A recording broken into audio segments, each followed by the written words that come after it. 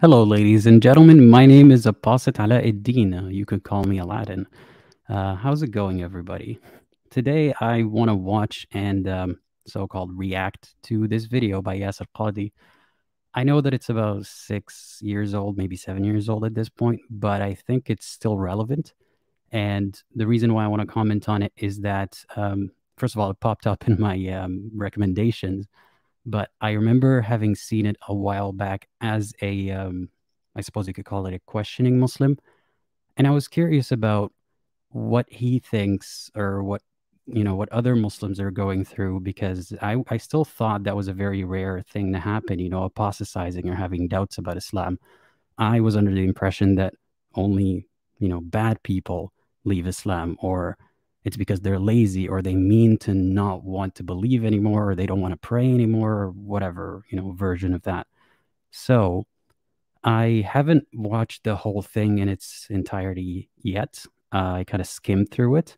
So I want to watch it again and see how, what I think about that, because I'm going to be looking at it as a previous Muslim. So as like, I'll put myself in the mindset of me as a Muslim who had questions, not me at the moment.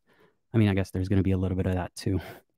So I'm going to try to make this short and sweet, or as short as I can. And I will try not to interject too much. I might react like this while he's talking, so I don't interrupt too often.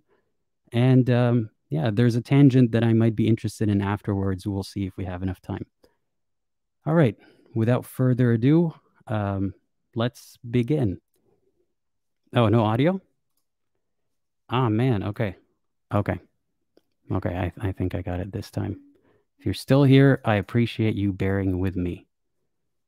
People question and doubt their faith. Is it working? And become either agnostic or atheist or whatnot. And the fact of the matter is that very few of us are really qualified to deal with this phenomenon. When you go and study Islam, or when you're not trained to deal with the types of problems that our youth come up to me and other scholars with. And I want to just give some broad outlines. SubhanAllah, just recently I was discussing with somebody who openly became murtad, but he was a very active person in his community. He was a youth counselor. He was a regular at the masjid. And then all of a sudden he just, dropped out for a year. And then he announced that he's no longer a Muslim. Somebody connected me with this brother. We had a very long back and forth. And it was the standard questions. Why does Islam allow this? How could the Quran say this? Why did the Prophet ﷺ do that? All of these questions about issues that he is finding ethically problematic about the Quran, about the Sunnah. I just got to pause for a second. You notice how he said these standard questions? That implies that these questions come up often. And if a question has a very definitive answer, I don't think it would need to come up often. I mean, it would come up in the minds of someone who, just had the question, but then they'd find the answer and then it wouldn't be that much of an issue anymore. So that's not a good sign. About the seerah. So today I'm going to just very briefly touch about how do we understand this phenomenon. Realize, my dear brothers and sisters, that Allah subhanahu wa ta'ala created us with three primary needs or faculties, if you like. The physical needs, the spiritual needs, and the intellectual needs. We have, number one, physical needs. And so physical, we need to eat, we need to drink, we need air. If we don't have these things, we're going to die. Number two, we also have spiritual needs. And these spiritual needs must also be fulfilled. If they are not fulfilled, then what happens? Many things. First and foremost, depression. Secondly, meaninglessness, just living your life carpe diem for the moment. You just feel empty. You don't have a higher goal in life, right? And therefore, if you don't have a higher goal, you create a goal and you make it the highest goal. And that is why in our times there are so many causes that people are so passionate about. Things that were not that important 100, 500, 1,000 years ago. Whether it's ethical issues, environmental issues, animal issues. But people need a higher goal for which they want to dedicate their life to. It's in fact ingrained in us to do so. And Islam, of course, answers to that situation. Okay, let's stop right here. So what he said about spiritual needs, it is, it's one of those statements that, I mean, you can't know definitively if that's correct or not. Some people don't have any spiritual needs. But what he said about the depression, for example, you feel empty inside without that spiritual need fulfilled. Here's something that he misidentifying something. Often, or like often enough, people who leave religion or lose their so-called spiritual meaning, they will feel empty and depressed because there was something there. There was a meaning to life, and then they found out it was a lie, more or less. So there's a lot of emotions there. Sometimes there's frustration. Sometimes there's denial, disbelief. Like, how could this happen to me? How could everybody in my life have been a liar? Obviously, people in your life aren't doing this on purpose to lie to you. There might be little lies here and there, but yeah, anyway, so that's what I have to comment on about the spirituality. And the reason why there's a lot of causes now that people hadn't thought of before or weren't part of before, aside from the fact that they're not spending their energy and time and, you know, all that into the religious cause, for example, we are, not everybody, of course, unfortunately, but we as humans are living in a lot more luxury than we ever have in history. So we've got more free time. We've got more equity than before. And we're trying to make it even more and more equal, trying to make life a little better for everyone. And some people take on humanitarian causes. Some people take on causes that have to do with animals, not even just humans. So yeah, that's one reason why there's a higher frequency of these causes popping up now. Spiritual need. And then there's an intellectual need as well, that your intellect needs to be satisfied, your curiosity needs to be met. So you have the physical, the spiritual, and the intellectual. Not everyone has an intellectual need, Islam but comes with enough for all three of these things, that it tells you how to live your life physically, it tells you how to live your life spiritually, and it gives you the answers for the meaningful questions. Why am I here? What is the purpose of life? Why did Allah subhanahu wa ta'ala create me? Now the problem comes when we take one of these three functions and use them to trump the others, make it the end all and be all. And in particular, in our times, it's the issue of rationality. It's the issue of using our intellects or our brain to try to understand even the minutiae of Islam. And if we don't understand it, well, then we end up rejecting the entire religion of Islam. Now, am I saying that there are certain things in Islam that are irrational? No, I'm not saying this. Islam does not come with anything that is irrational. But it does come with things that are supra-rational, i.e., rationality does not and cannot have a role to judge whether it's valid or not. It's beyond the scope of the intellect. Okay, Islam does not come with anything that contradicts the intellect, but it comes with things that the intellect might not necessarily understand, even if it does not find illogical. So that sounds like it's illogical with extra steps. Basically, he's saying if it seems illogical, it's supra logical or whatever he said. Therefore, we can't understand it. Supra irrational, super irrational, as one of the commenters put it. That makes a lot more sense. Yeah, let's keep him talking. Is that clear? There are things beyond the scope of realm of reason, of intellect, of aql, we call it in Arabic. And Islam will tell you these things. And it is possible your mind will not fully comprehend, but Islam will never tell you something that goes against, that contradicts the mind that Allah subhanahu wa ta'ala has blessed you with. And when you look at the questions that these young men and women, and they're... Wait, before he strawmans the questions, he's saying Islam never contradicts, you know, the mind's logic or rationality or whatever. But what about the people where that does happen? Are you saying the only people with a sane mind are believers? Because I would argue, no, let me not argue that. Almost always young men and women, 17, 18, 19, 20, when they're going through this crisis of faith up to the early 20s. When you look at the questions that these young men and women ask, they inevitably center around a core group of issues, all of which are modern, all of which are emanating from within a particular cultural paradigm.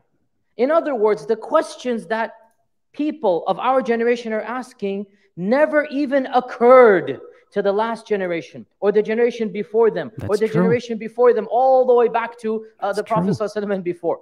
These are questions that modern society is positing, questions about the existence of God, sexuality and orientation, Yes. gender roles. Yes. These things did not exist. Society, by and large, accepted these things as truths. And 100 years from now, the questions that then those generations of Muslims will be asking will be completely unknown of, unthought of by the generations of our times. So, wait 1 second.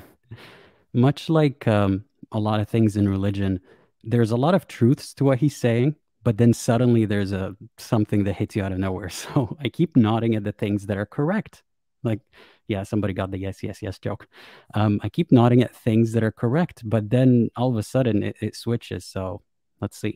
Instead of being so quick to question Islam, take a step back and be just as questioning of your own questions and where they're emanating from. Instead of just jumping at the Quran and saying... Okay, two things I want to say about that. First of all, yes, the reason why we have questions today, the reason why we have a different mindset today is because, like I said before, we're always making progress, be it morally, be it technologically, be it in terms of the kind of luxuries that we enjoy as a species. Again, don't quote me and say there's a lot of poor people. I understand that. And I'm not saying that conditions are good for everybody. But I'm saying as a species, we have more free time that we're not spending foraging, farming, and past that, whatever other laboring jobs that we had to work. So we are given more time to ponder things, and we have more time to try to make things better for everybody and more equal. And the more we think, the more we find problems, like gender roles, for example, and sexuality and this and that. The reason why a lot of these things weren't questioned for a long time, as he is putting it, is because religion had a tight grasp on that kind of thinking. So he's almost right. Let me go back a couple of seconds. I kind of forgot what he last said. So quick to question Islam, take a step back and be just as questioning of your own questions.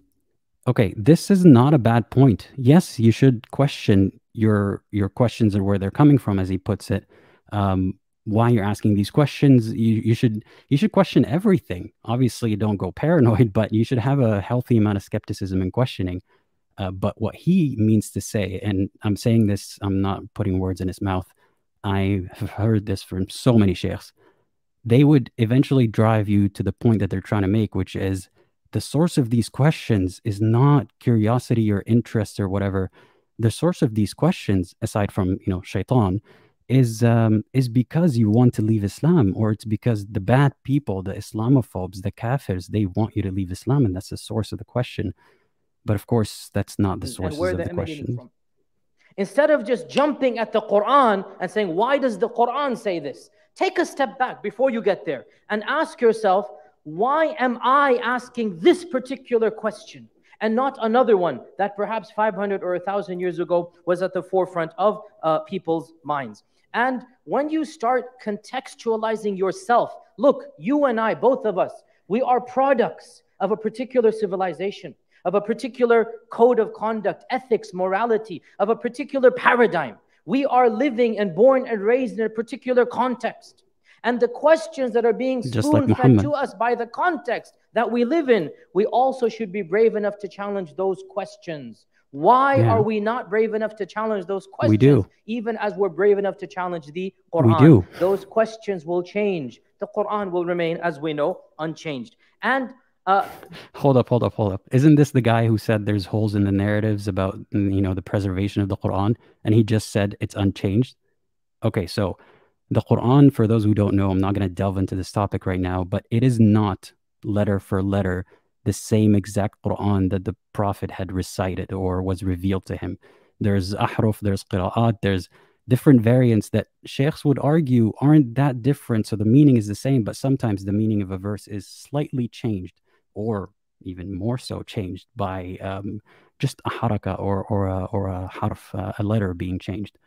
So what he's doing here is something that I often see da'wah people do, is selectively, I don't know if it's lying, I don't know if he sees it in his mind as the Quran is still preserved somehow, but he straight up just said the Quran never changed or never will change. And I believe him. I don't think it's going to change going forward because we already have the copies and, we already know what the preserved one right now is. So back to it. the topic of intellect, the topic of the role of reason is a very detailed topic. And I mean, just FYI, my PhD dissertation from Yale was about the role of reason and intellect in Islam. That was the whole dissertation, was about how to reconcile, or in particular, how Ibn Taymiyyah reconciled reason and revelation in Islam. And it's a very fascinating topic because good point. That was in that work, this great theologian Ibn Taymiyyah, he actually critiques this notion that reason alone will always arrive at the truth. And he brings forth such beautiful examples. First and foremost, the impossibility of even defining what is reason, what is rational, what is intellectual. What might be intellectual for us was not intellectual a generation ago. What might be rational for us was not rational 100 years ago. Rationality itself changes from society to time to place. Not to that extent. And there is nothing that we can judge rationality by in and of itself. What he means to say is the unchanged, the ultimate truth is Islam and Quran and whatnot. So you can't trust anything. You can't trust your own rationality because it might change. What? That doesn't make any sense. That's like saying the weather is going to change tomorrow, so you can't trust it. Like, no. In fact, in our own lives, how many times have we undertaken a course of action thinking this is so logical, this is so reasonable, this is so the correct decision. And the next day, the next week, the next month, the next year, we look back and we say, what a dumb decision I made. How could I have been thinking that? Isn't it? We ourselves experience this. That's me. So how then can we take quote unquote reason to be something above and beyond anything, always deriving ultimate truths from that? Now, does this mean, as I said, that Islam has nothing to do with reason? No, not at all. Allah subhanahu wa ta'ala tells us to think, to ponder. Can't have it both ways. Allah subhanahu wa ta'ala tells us in the Quran to make tafakkur, tadabbur, tadhakkur of His signs. But if you look at the Quranic commands to think and reflect, the Quran never challenges Allah's revelation. Yeah, no The shit. Quran never tells you challenge Allah's revelation. Rather, the Quran addresses non-Muslims and says, think, is Islam true or not? Think, is the Prophet true or not? Think, if this book, the Quran, from Allah or not? Once you come to the conclusion that the Quran is the book from Allah, that the Prophet Muhammad is a true prophet, that's where you use your mind. Once you admit and submit that the Quran is the book from Allah subhanahu wa ta'ala, then you are not supposed to question each and every minutiae and law and wisdom. So he's saying, the Quran says question. They always start with that. They're like, oh, Islam says tafakkar, think and question, you know, all that stuff. But he said it himself. The Quran doesn't say think about the validity of Islam, basically. Don't think about the revelation. Only use your logic to conclude that Islam is the truth. And once you get there, that's it. He said it himself. I don't understand how people aren't seeing how we will never understand why we pray 5 times a day and not 4 or 6 times. There's no clear-cut answer we can give. We will never understand why we perform wudu in a certain manner, why we have to do 1 ruku' and 2 sajdas in every rak'ah. It might not be something that is fully understood rationally, but neither is it irrational. It's not against reason. It's there. You just submit. Now, if somebody were to say, I don't understand the wisdom in 5, well, tough luck. You've accepted the Quran. We're assuming you have accepted the Quran. You've accepted the Quran. You must accept it as a package deal. So reason has a role and a place. And what is the role and place of reason? To guide you to the fact that the Prophet Muhammad sallallahu alaihi wasallam is a prophet. And the Quran is the book from Allah subhanahu wa ta'ala. Okay, so the biggest straw man here I'm seeing is he seems to imply that the reason why people are leaving Islam is because we don't have a straight answer for why did Allah say you should pray 5 times instead of 4 or 6. I mean, I'm pretty sure there are some pedantic people who are asking that, but that is not the question that comes to mind. There's so many questions. And if he means this is the supra-rational, this is the kind of thing that there's no like rationality that can answer, fine, I'm willing to let that go. I don't care about this at all.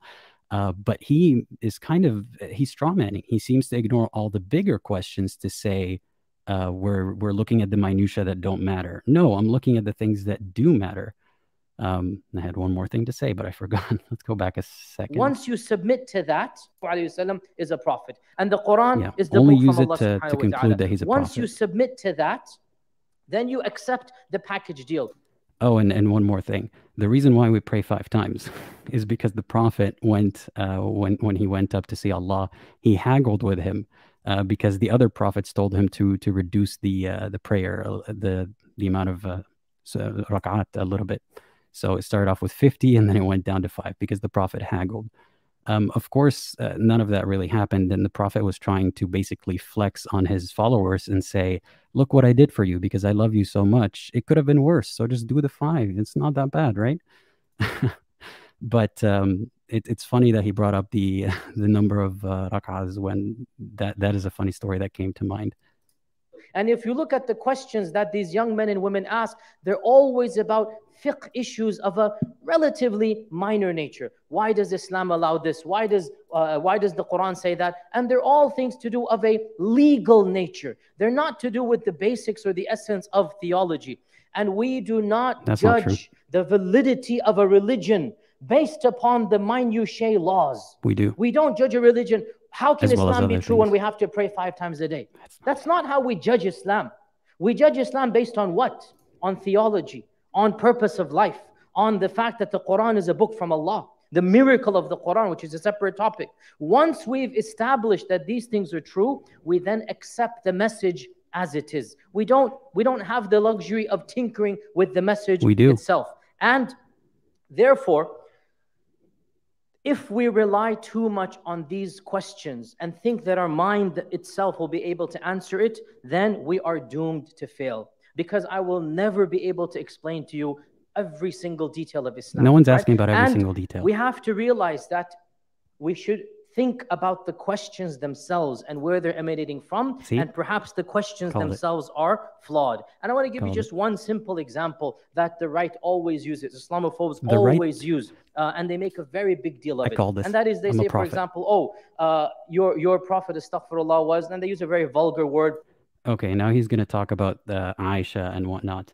I just want to reiterate how this guy is ignoring all the legitimate questions and wants us to believe that the reason why people leave Islam is because he doesn't have answers to pedantic things like why do we pray 5 times instead of 6 or 4?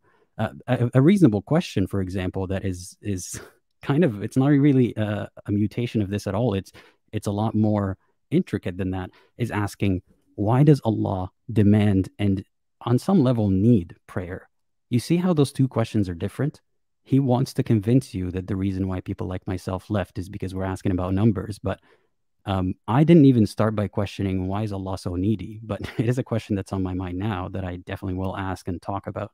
So please, like, at least be accurate. Interested in young people, and I don't want to use the word out of respect for the Prophet because the age of Aisha was a young age. It was 9 years old in the Sahih Bukhari hadith. Okay, I want to skip a little bit over this part because I will talk about this topic later, and it just boils my blood when I see grown-ass men with beards talk about why it was okay at the time or it's okay now, or how, you know, a girl who gets her period is mature and all this bull crap. So I'm just going to skip a little bit. This person, and this is a classic example, this question is emanating from a particular mind, coming from a particular culture, of a particular generation, and a particular time, and a particular place. The worst enemies of the Prophet ﷺ, who smeared him with everything imaginable, they couldn't even think of this as a flaw. Okay, now I want to answer that one.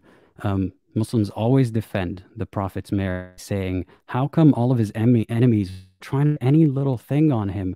They didn't criticize his marriage to a young girl because they didn't know it was wrong, because it was normal at the time, as they always say.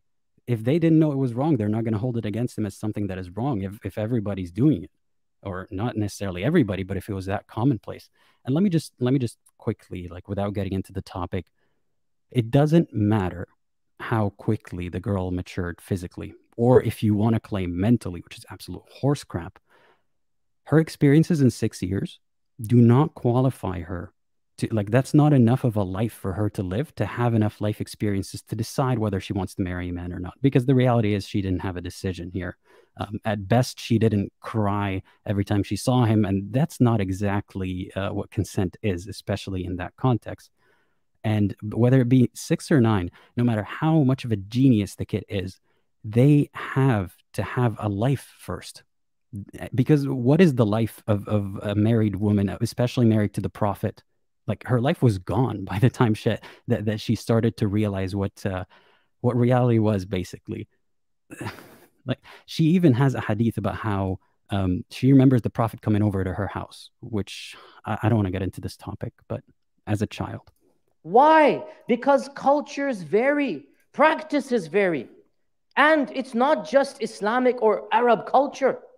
The reality is, 500, 1,000 years ago, the world over, people were marrying at younger ages. Hell up, man. 2014, Detroit, imagining a 9-year-old girl and then back projecting. Hey, I'm from one of them, Tennessee. You can marry people at 500 even. Why do they always keep listing U.S. states, and they're like, in this U.S. state, this outdated law, blah, blah, blah. Like, it's not a race to the bottom.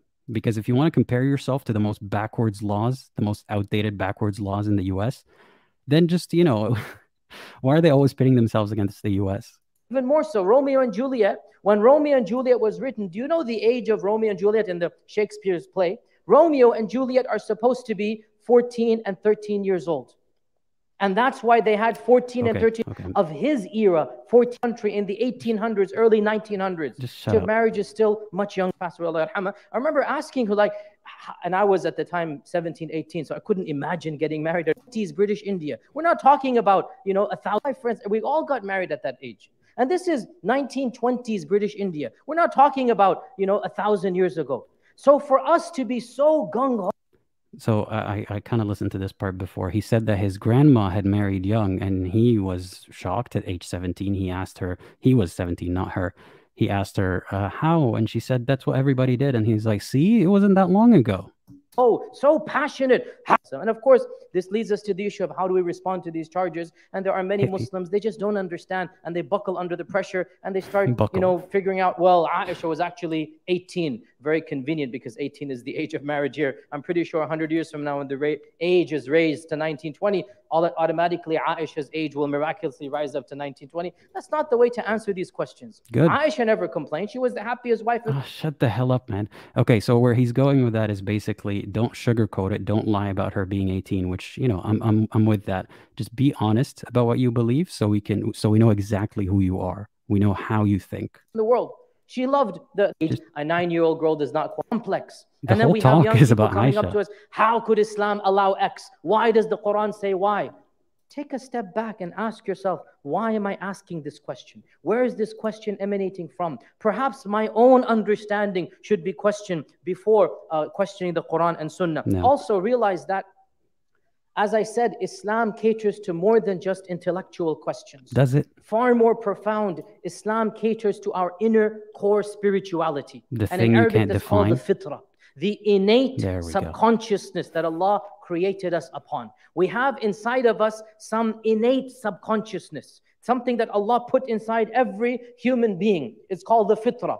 As our Prophet ﷺ said, every child is born upon the fitra. Every child has this fitra. What is the fitra? The fitra is a source of intuitive knowledge. It's not knowledge that is gained by society, taught to you, spoon-fed to you. You are born knowing certain facts. For example, right from wrong, morality from immorality. Every child knows. Every young man and woman knows. I am very confused right now. So we have innate morality? Isn't that what ex-Muslims have been saying for a while now? Or at least a bunch of us? I thought Islam was the only source of morality. Of course, he's going to say that fitra is instilled into you by God, and that's where the morality comes from, blah, blah, blah. But at least we've established it doesn't have to come from the religion directly. Like, whether you're Muslim or not, you're already born with it, allegedly. And about the fitra thing, so Islam capitalizes on this idea of fitra. So say the innate want to not make someone else cry. Like, a baby doesn't want another baby to cry. That's just innate in us. They would say that's because Allah. And by the same logic, also, we're all born Muslim because it's the same thing. It's associated, and also that's why birds know how to fly south in the winter, whatever it was. I'm confusing myself. Uh, I am not a book of science, just like the Quran. Um, yeah, what was I saying? Yeah, so they would say that the animals have this fitra from Allah, or this innate anything that is already in us. Islam will take credit for it, and unfortunately, if you're young or if you're gullible, you're going to see that and be like, "Oh yeah, I do have that innate quality or that innate quality," which might just be biological. I do have that, therefore Islam is true. No, it just capitalized on something that already exists. That to be good is good and to be bad is bad. When you lie, when you cheat, when you steal, that's not good. They know it because it's in the fitrah. When you're kind to the poor, it's something ingrained in us. You feel good about it. And the fitrah also tells us that there is a God and that God is one and He is worthy of being worshipped. So the Muslim does not need to intellectually analyze each and every law in the Quran and Sunnah, because his inner conscience is at ease that Islam is true. That inner conscience, the fitra, will tell him this is a correct religion. And once the fitra gives him this knowledge, then there should be an acceptance of the minutiae of the more tertiary laws. Now, again, I want to be very clear. I am not saying that Islam doesn't tell us to think. I am saying we don't base the validity on Islam based on the age of Aisha. Okay, here's the thing. Even the whole Aisha debacle, that's not the one thing. It didn't even make me question because I didn't know about it, because they don't teach us that stuff. A lot of Muslims, even our parents, might not even know about it. But it's not just that. And it's not just the minutia, or it has to do with silly laws. It has to do with bigger questions than that. But why is he just focused on this point right here? Why is he strawmanning so hard? And he says, no, I'm not saying don't think. And then he says, don't think, basically. He's saying you can't think when it comes to anything except Islam is true. So just think within that circle, which for all intents and purposes, don't think at all. Based on why does a man allow this? Why does a woman have to cover? Why is inheritance this? These are laws, and you might not understand them. Now, by the way, there are ways to answer every question. Every single question that somebody asks, you could attempt an answer, but some of them are not going to be satisfying. Yes. And rather going down this infinite maze and loop and answering every question, take a step back and challenge your own understanding, challenge your own paradigm before you challenge the Quran and the Sunnah. And the last point that I want to say, and my time is up here, is that if you meet such a person who is having some doubts and whatnot, always tell this person, look, there's one thing that we don't lose, me and you, both of us, and that is to sincerely call out to the one who created you to guide you, and I will do the same. Ihdina as-sirat al-mustaqim. That the power of dua, never underestimated. That if you are in doubt, tell this brother, this sister, if you're really in doubt, then continue to make sincere prayer, because you're not going to lose anything. If you think there's no God, what do you lose by sincerely praying? And if there is a God, then clearly this God will hear you. And we have a very clear belief in our religion. Okay, so many things to unpack here. First of all, that's Pascal's wager. If you don't know it, look it up. But in short, it's basically this idea that what do you have to lose? If God is real, then you're going to go to heaven if you do the things that you're supposed to, as God said. If not, you've got nothing to lose. You've lived your life already. Oof. Okay, first of all, no, if you do follow religion, you're going to be restricted in many ways that not necessarily restricted for your own benefit, but just because of superstition and because God likes things a certain way and he's not here to tell us, he's just sending messengers. But also, which God? Am I supposed to follow every other God just in case one of them is true? So that's where this fallacy just falls on its face. And then he says, if you pray to God, basically, then if you pray sincerely, then it's going to be resolved. But we did pray sincerely. At least I can speak for myself. I prayed sincerely. I cried in Mecca when I was doing Hajj because I was so frustrated with myself. I felt like something is wrong with me because I was praying to God. I was doing it from, like, I felt so bad that I was doing Hajj, which is a privilege because I lived in the country, and thankfully my parents took me there, so it didn't cost me anything, and it cost my parents a lot less than it would have cost people who don't live in Saudi Arabia, and they save their whole life for it. And I was squandering that. At least I felt that way. It's not that I was a bad Muslim before that point. I was just having these questions, and I felt like it's bad that I have these questions. It's bad that the answers aren't satisfactory. And because of people like him, they keep insinuating that if you don't like the answers, the source is something nefarious. The source is something bad. You just need to pray harder. And if you pray hard enough, if you're sincere, then God's going to fix what's in your heart and this, and that, and get the shaitan off your back. That makes you feel guilty, because when you pray and nothing happens because you're using your mind rather than just praying, certain types of people, it's not conscious that the answer doesn't satisfy me. It's not conscious that the question keeps coming back even when I'm praying. So damn you, Yasir Qadhi, for instilling that guilt. You and everybody like you for instilling that guilt and that suffering into so many young people with questions, and even older people as well. And that is... Oh, and last comment about that. If he basically said something like, God will answer for sure. Let's listen.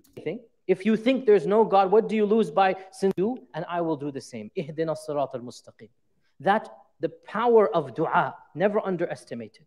Okay. That if you are in doubt, tell this brother, this sister, if you're really in doubt, then continue to make sincere prayer, because you're not going to lose anything. If you think there's no God, what do you lose by sincerely?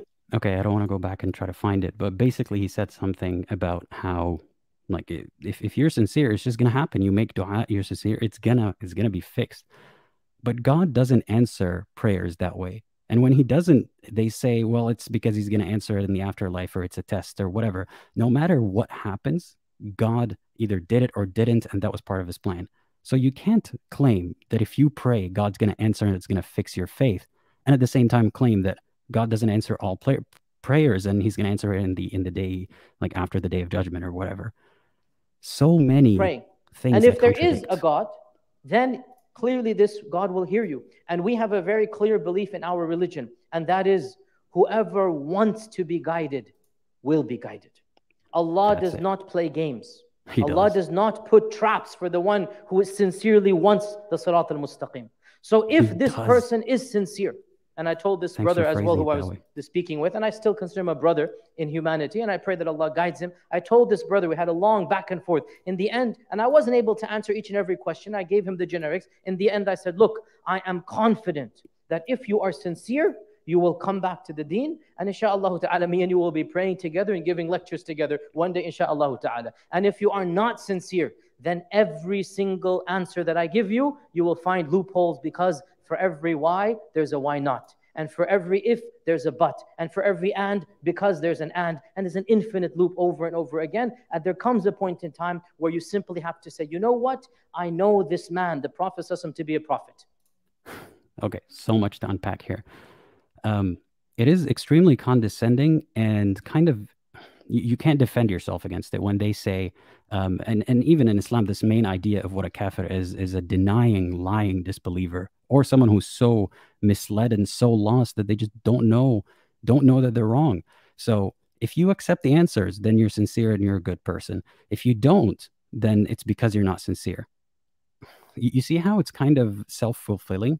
Like he's never going to ever accept that someone was sincere and they didn't like the answers, because the answers are nonsensical. It's not because we're stubborn. It's because this idiot, like, I'm sorry to resort to calling names, but I feel very, very,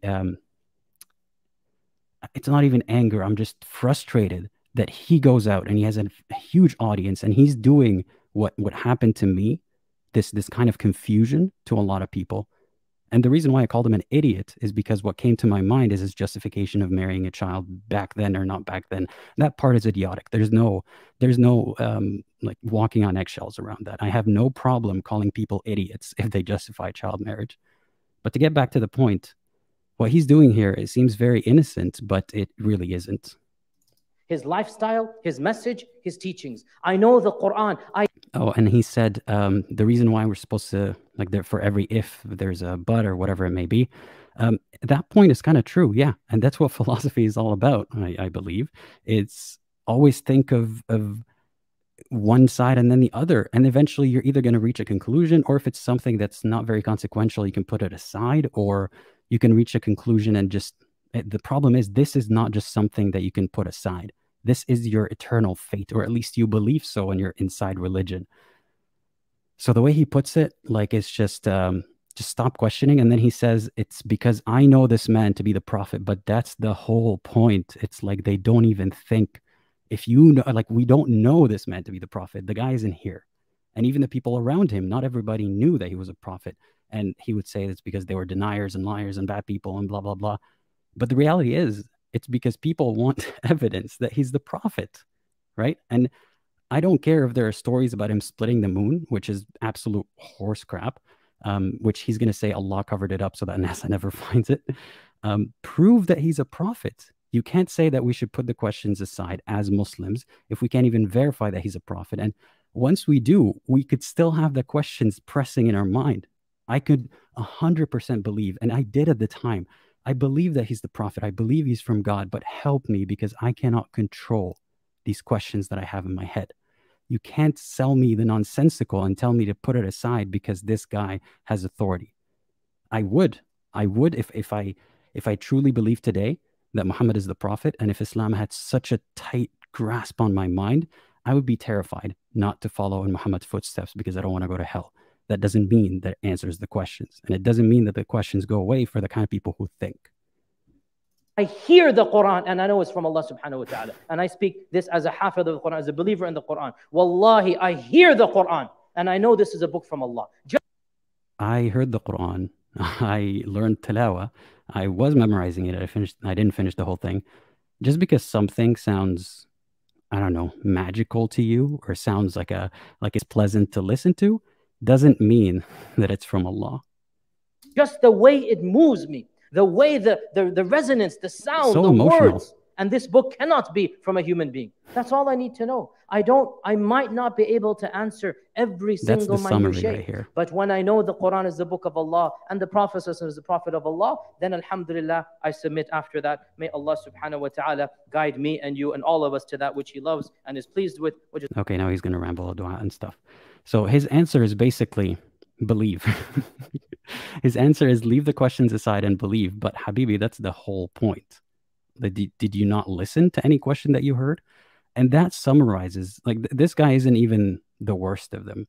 There's a lot of sheikhs who would be a lot more hostile. Like, he doesn't seem hostile, but he's condescendingly, insidiously hostile in a way. But at the core of it, he's not listening to the questions. He's saying, if it looks confusing, first of all, I'm going to interpret it as you're asking about the number of prayers, because that's it. And if it looks confusing, just put it aside and believe in Allah, because the Quran sounds good. He just said that's all I need, because the Quran sounds like it's from Allah. What criteria is that? What criteria is that it sounds like it's from Allah? Jazakumullahu khairan. Okay, Jazakumullahu khairan. Now, let's move on, because I still have a little bit of juicy stuff to talk about. I don't know if there's a debriefing here to be said. Does anyone in the comments want to say anything before I move on? Let's read some of the comments. So this person's saying, but the Quran is just bits and pieces from previous literature. The only interesting question is how it was put together over time and by whom. And that's the thing. I always get asked, then who wrote the Quran? Muhammad was a ummi. He couldn't write or read. Who wrote the Quran?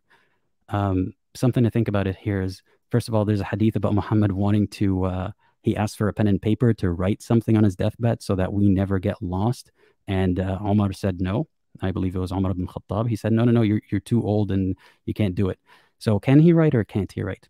But aside from that, there were a lot of poets at the time who couldn't write or read, but they could still do poetry, because that's just how, it was with the Arabs in that area. And it is interesting to ponder, from a historical point of view, how did the Quran come to be? Could it have been put together by the people after Muhammad? Like the Hadith, for example, there's a lot of Hadith that we don't know if he actually said that or not. In fact, some people think that all the Hadith are made up after him.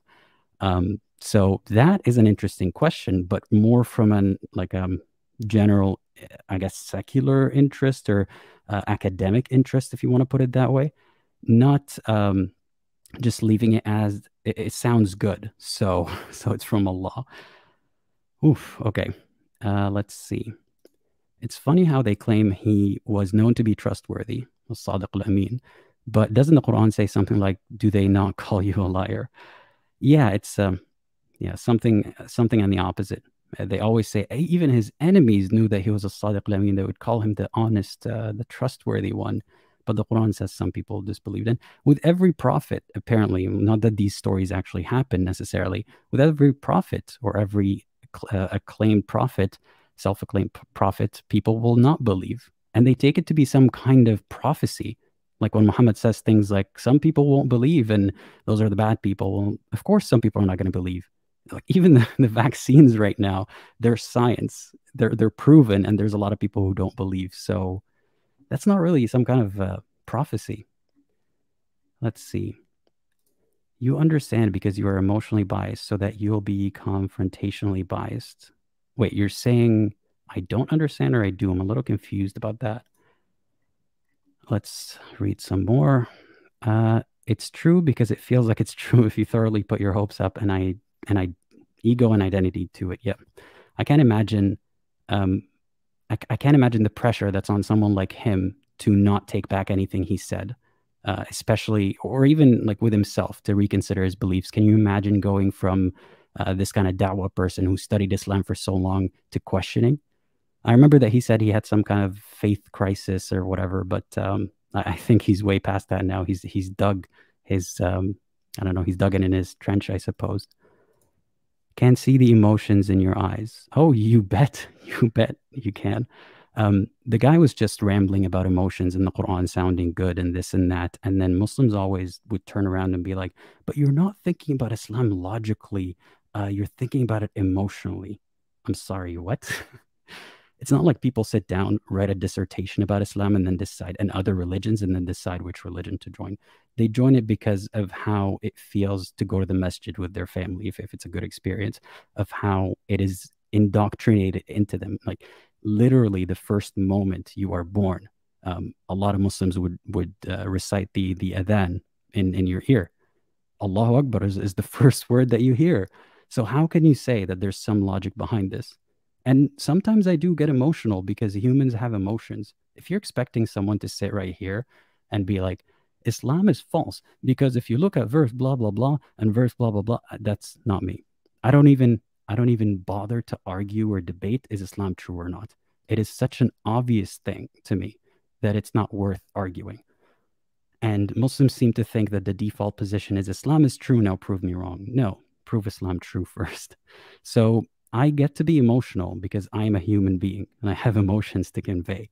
And in this case, I don't think my emotions clouded my judgment. If anything, the emotions kept me biased towards Islam, not against it. The emotions are what kept me searching for the truth. As a Muslim, if I didn't have these emotions, if I wasn't so attached to Islam, I would have just noticed the first few absurd things and been like, yeah, screw this shit, I'm out. That's not how it happened. Anyway, moving on.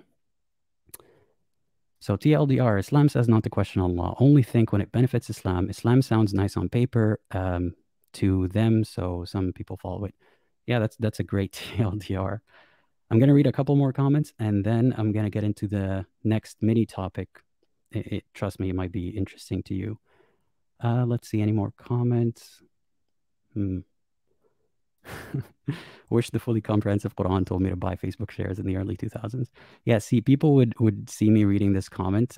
Some people would think, oh, this is actually how you think. You expect the Quran to spoon feed you everything in existence. And no, that's just a joke. Wait, is he going off on me?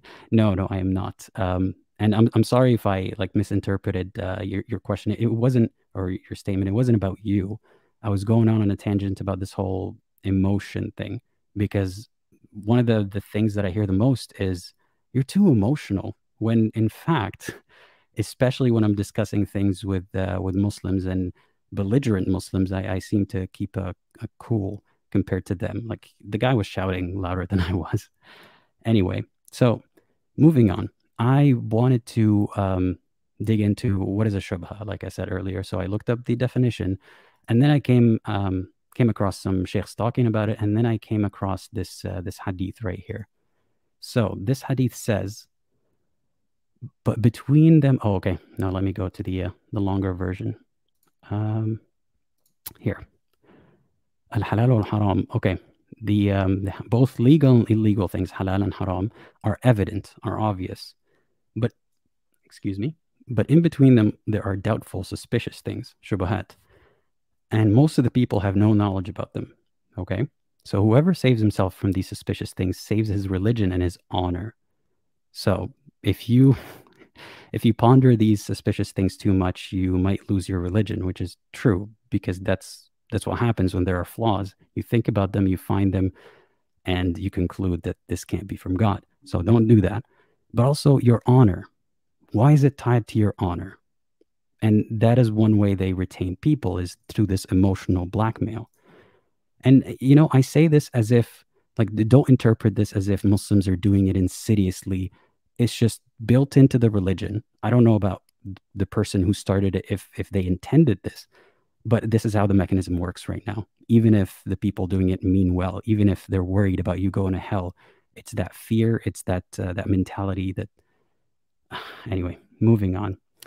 And whoever indulges in these suspicious things, is like a shepherd who grazes his animals near the private pastures of someone else. And at any moment, he is liable to get in. So he's liable to accidentally have his pasture, have his animals graze in someone else's land. Oh, people, beware. Beware. Every king has a pasture, and the pasture of Allah on earth is his haram things. So don't accidentally walk into God's pasture because he doesn't like that. Get off my lawn.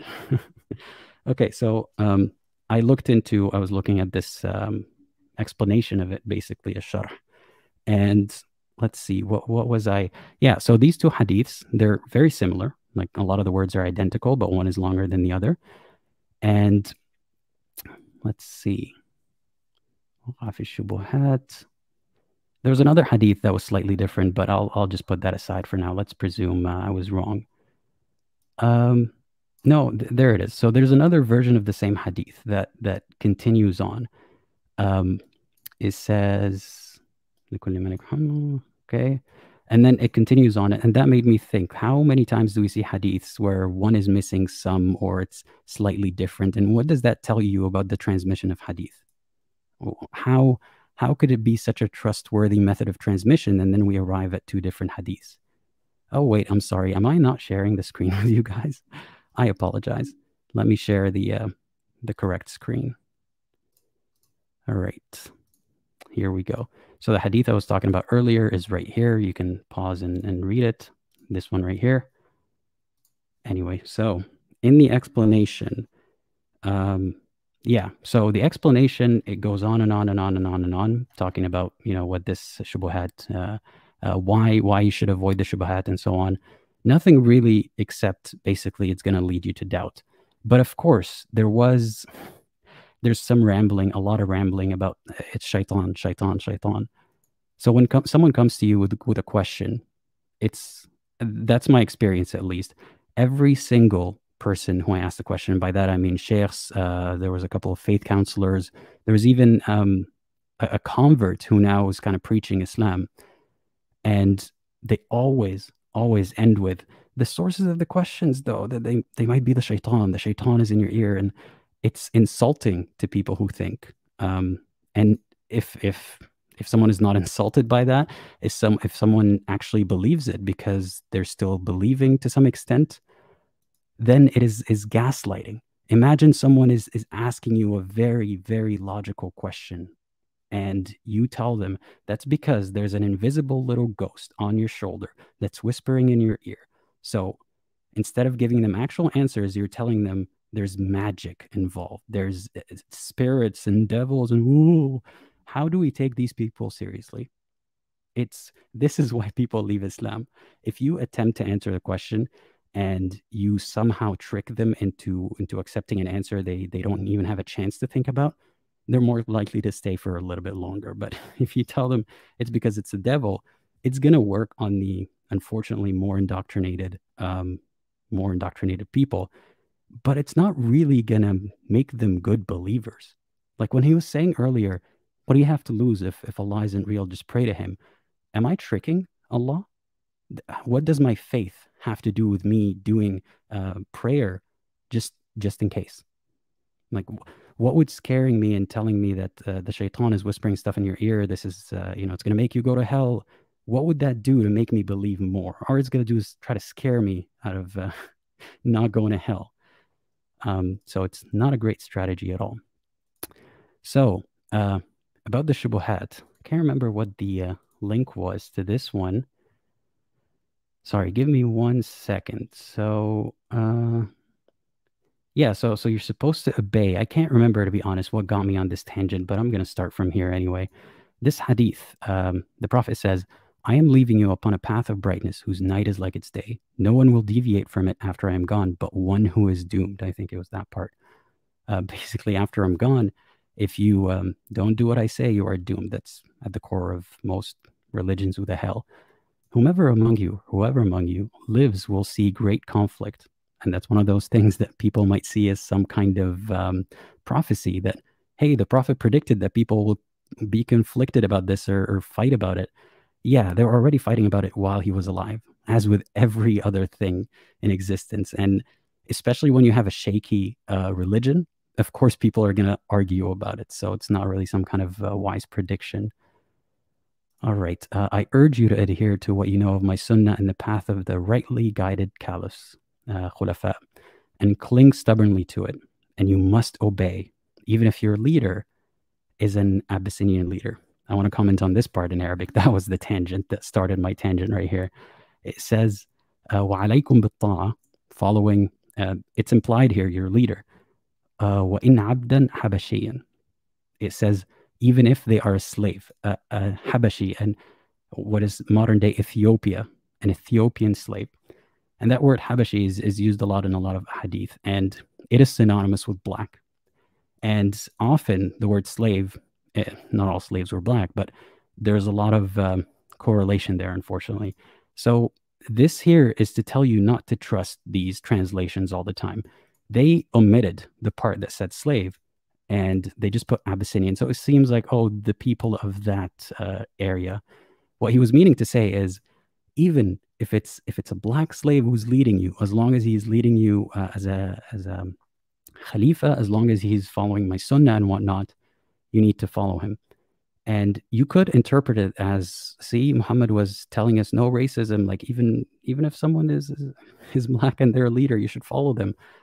No, what he's doing is, in my opinion, he is putting Islam above people's biases, basically, is what he wants to say. Do what he says, even if he's a Ethiopian slave. And again, one of the problems with that is, why mention slave at all? If he is a Khalifa, he's not a slave. It's one or the other. So what does a person's ethnicity and them being a previous slave, or not even a previous slave, he's described as a slave, what does that have to do with anything? Unless he's using all of these in a derogatory associated way. Slave, Ethiopian. And then he says, for the true believer, okay, this one is such a self-own, guys. For the true believer is like a camel with a ring in its nose. Wherever it is driven, it complies. Wake up, sheeple. What he's just straight up saying is, you are cattle. The good believer is cattle. You just have to go wherever you're told. That's not my words, that's his. And then we have Sheikh saying you use your rationality. What rationality, akhi? What cattle uses rationality? The only rationality cattle uses is, this dog is barking at me, or this stick is coming from this direction, so I'm going to walk in the other direction. And that's basically at the core of Islam, a stick. Either a stick with a carrot on it, that's Jannah, or a stick he's going to beat you with. perpetually, forever. Let's read this comment. When one doubts terribly, there is sympathetic talk of shaitan challenging them. When one leaves, there is scornful dismissiveness of them as a person. 100%. 100%. All right, so if you don't think that this Ethiopian slave connection has something to it, here's another tangent. So here's a hadith where, let me just read it. A slave came to give the pledge to the Prophet. So basically join Islam or for Hijrah. So to go with him from, actually I'm not sure which Hijrah this was, from Mecca to Medina or Medina to Mecca. He did not realize that he was a slave. So the Prophet didn't realize that he was a slave. So his master came to get him, and the Prophet said, sell him to me. So he purchased him for 2 black slaves. Then he would not pledge to him from anyone. So basically he didn't sell the slave anymore. Why is it noteworthy that he bought him for 2 black slaves? Now, I know what the defense of this is going to be, because I tried to find the defense of this. And first of all, Muslims are going to say, well, the Prophet didn't say it's because they're black slaves. It's the narrator saying it. Okay, what does that say about the Prophet's narrators, his Sahaba, the people who carried on his legacy, his hadith, the hadith that we used to translate to understand the Quran? What does it say of them? Is that on some level, at least, this person was racist? Because what is the relevance of them being black? And I looked into the explanation, and the sheikhs or scholars are basically saying it could have been because the owner is a kafir and the Prophet doesn't want a Muslim slave to go back to a kafir because either it's not allowed or it's not good. But also they're saying could be that the other slaves, the black slaves, were not Muslims. So it is outright said a Muslim is worth more than a non-Muslim. Be it in the afterlife, that's obvious. But in this life, there's so many things that point to Islam being absolutely Muslim supremacist. So I don't understand how there's demands of anyway. Like, for example, they say that the worth of one Muslim slave is obviously more than the non-Muslim slaves, and that's why the Prophet did it. Or because the Prophet wanted more Muslims, so that's why he traded 2. So he gave 2 slaves to someone who, if the Prophet is a good slave owner and he's very fair and whatnot, someone who likely might be a worse slave owner than himself. He gave up 2 just to get 1 more Muslim. And we go back to the point, why is the blackness mentioned at all? Why aren't these stories complete enough that they're not suspicious? Because if they're all suspicious, there's something to some of them at least. Let's see what note I took down about this. So yeah, and the obedience part is hilarious to me in the previous hadith. Yeah, and about the worth of a Muslim being more than a non-Muslim. There's the concept of a dhimmi, so non-Muslim who pays jizya and stays in the Muslim land, Sharia law run land. They pay an extra tax to be allowed to live there, and then they have some rights. They're still not as much rights as Muslims, but they're not as little rights as slaves and not as little rights as non-Muslims, I suppose, who are wandering through or something. And there's a hadith that I talked about in a video. I might put it up here later when I upload this. It's about a Jewish slave who used to disparage the Prophet, so say bad things about him behind his back. He hadn't even heard of it. And her owner killed her. And then the Prophet found out the next day she was murdered, and he said, who did this? And the owner explained, she used to call you names and stuff, so I killed her. And the Prophet said, oh, okay, no retaliation payable for her blood. And the explanations say it's because she was a dhimmi, or a slave as well. And a slave's life is not worth as much as a free person's life. So you can't give up, you can't punish someone by killing them for killing their own slave, because your slave is your property.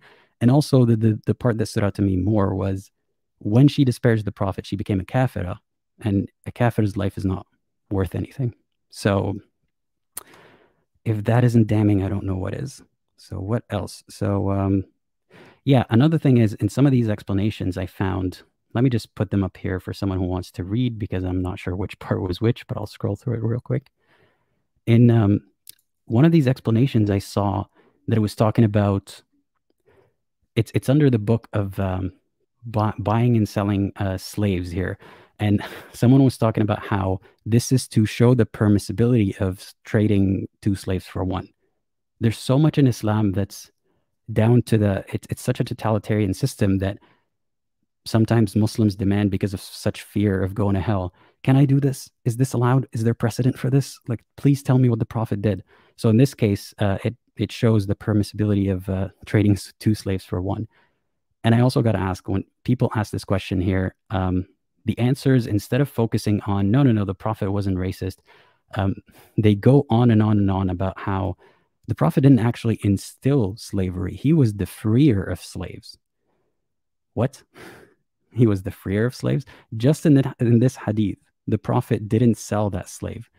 And the hadith even says, to the point that, well, this one, to the point that people would ask him, is he your slave or is he free? Because they didn't know, because he had him for so long. It doesn't explicitly say that he sold him, but they make it seem as if the Prophet ended slavery when it was still around till the 1970s, Islamically. So the amount of butt kissing that they do to answer the question is disgusting. And also, one of these answers, I'm going to put all the links in the comments because I can't find which one exactly, but it was talking about this teaches us, هذا حكم سائر الحيوان. This kind of ruling goes for all. This word means animals, but at the time it meant something with a haya, with a life, basically. So they weren't saying that's the ruling for all animals, but they're saying a category that includes animals. So they're just talking about buying and selling and slavery in such a casual way. And then they have the audacity to say Islam was here to end slavery. It was here to legitimize slavery in many ways. And what was the last thing I wanted to say about that? Yeah. So now we know you can get a 2-for-1 deal, apparently, if that's what you want to do with your slaves. And if you're not convinced that there's some racist undertones here, or at least it's suspicious, there's this hadith here. You might have heard of it. The Prophet said, listen and obey your chief, even if an Ethiopian whose head is like a raisin were made your chief. وَإِنْ اسْتُعْمِلَ حَبَشِيٌّ كَانَ رَأْسُهُ زَبِيبًا. And that is a description of the hair on their head and how their heads look like raisins.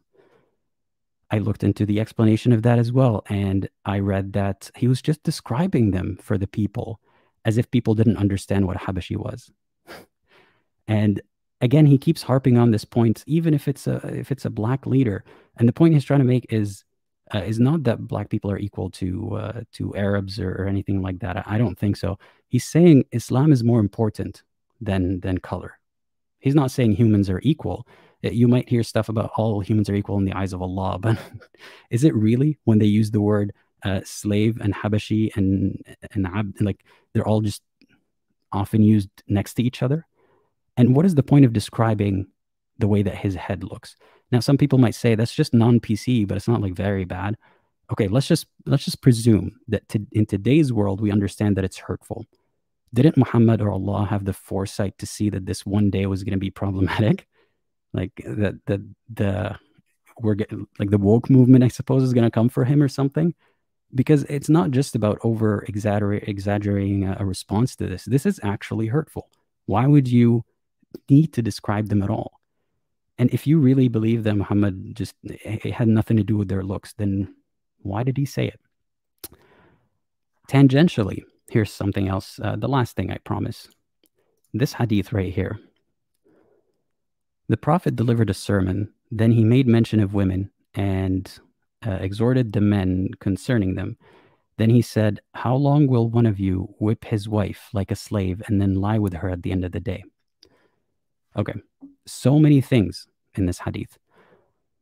First of all, he's saying that the interpretation that some ulama today are taking is, he's saying don't beat your wife that hard.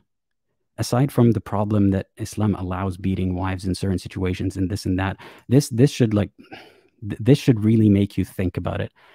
He didn't say don't whip your wife. He didn't say that at all. He said don't whip her like a slave and then at the end of the day sleep with her. Like, you can understand it as if you beat her, she needs some time. Like, don't be insensitive enough to sleep with her at the same night, even though he did so with the wife of someone that he killed in one of his wars. And that was, he allowed it for his warrior friends to marry the wives of the widows of the people who they just killed. But more problematic here is, why is he using the example of whipping a slave? People will say, well, because people whipped their slave back then, and there's this other hadith where the Prophet said, oh, you need to be good to your slave. But why is he using it as an example? He could use this as a teaching moment and be like, oh, by the way, don't whip your slaves either. Not say, hey, don't whip your wives too hard as much as you would whip a slave. And then in another context, be like, whipping slaves is it's not the best thing to do. Like there's a hadith where he says, the people who beat their wives, husbands who beat their wives, they're not the best of people. Oh, thanks for the amazing condemnation by saying they're not the best of people. Is that the best you could do? They're not sending their best. Couldn't he have said, don't beat your wife at all? And couldn't Allah have used the word that doesn't also mean beat as a primary meaning? So this really puzzled me, that after all this, people don't see the issues of what Muhammad said and did. He wanted you to follow Islam so bad, he would concede that, like, Muslims should concede to a black leader with a raisin-looking head. I urge black people to really rethink how their ancestors became Muslim and why they are still Muslim now. And of course, you're always going to hear that the Prophet had a slave who his name escapes me right now, who later became an imam in the masjid. Okay, that's the exception, not the rule. Let's see what else. Yeah, I think that concludes what I had to say about this. There's a lot of, trying to explain it. Oh, there's also this, in this website, islamweb.net, which obviously does not represent Islam at all. In the explanation of this hadith, it's talking about how, but the Prophet said, beat her non-excruciating beating. And that means you can never deny that the verse says beat. Yeah, it was Bilal, right? Thank you for that. Bilal was the slave that became an imam, basically. In this website, first of all, they're saying, no, the Prophet said don't beat her hard. That's what he was trying to insinuate. Well, thank you. How very generous of you. And then I see this right here. I don't recognize this. This doesn't look like any style of hadith or verse. So I look it up, and I think it is part of old Arab poetry. And it says, وَالْعَبْدُ لَا يَرْضَعُهُ إِلَّا الْعَصَى. The slave, nothing stops him or controls him or something along those lines except for the stick. So why is this quoted on islamweb.net? That's what I want to understand. Why aren't Muslims up in arms about this, saying, hey, stop representing us like this? Why is this quoted on an Islamic website at all if there aren't undertones of allowing slavery and beating your slaves? Just beat your wife a little less hard. I know we're getting a little off topic here, but yeah, and then they talk about how the man is responsible financially, like to pay for his wife and everything, unless she disobeys, and then that kind of goes away and she has to give back her mahr and whatnot. I don't understand. I don't understand why, like, they're quoting these verses about beating slaves, but it is what it is. Anyway, that concludes what started as me reacting to Yasir Qadhi's asinine take on why people leave religion, and his casual, I don't know, a third of the time that he spent talking about child marriage, which is kind of damning. Like, why would you bring that up? Why would you bring that up? Because you know that people are going to talk about this. It's on people's minds. Anyway, thank you for bearing with me for this long. Thanks for watching. And I urge you, please, to think critically. Wait, don't log off. Think critically and think for yourself. And when I used to say that, I meant think for yourself as in, like, think individually, like do some of the thinking for yourself. Of course, consult the people who are wiser than you, who know more than you, but don't leave it at that. But I also realized today there's a double meaning to it. Think for yourself as in, for your own sake, for your own benefit. Think. For your own well-being, think about what you believe. Think about everything. I'm not just saying religion. If you believe, for example, that a certain political system is better than another, don't just leave it at that. Think about it for your own sake. So think critically, think for yourself. Thanks for watching.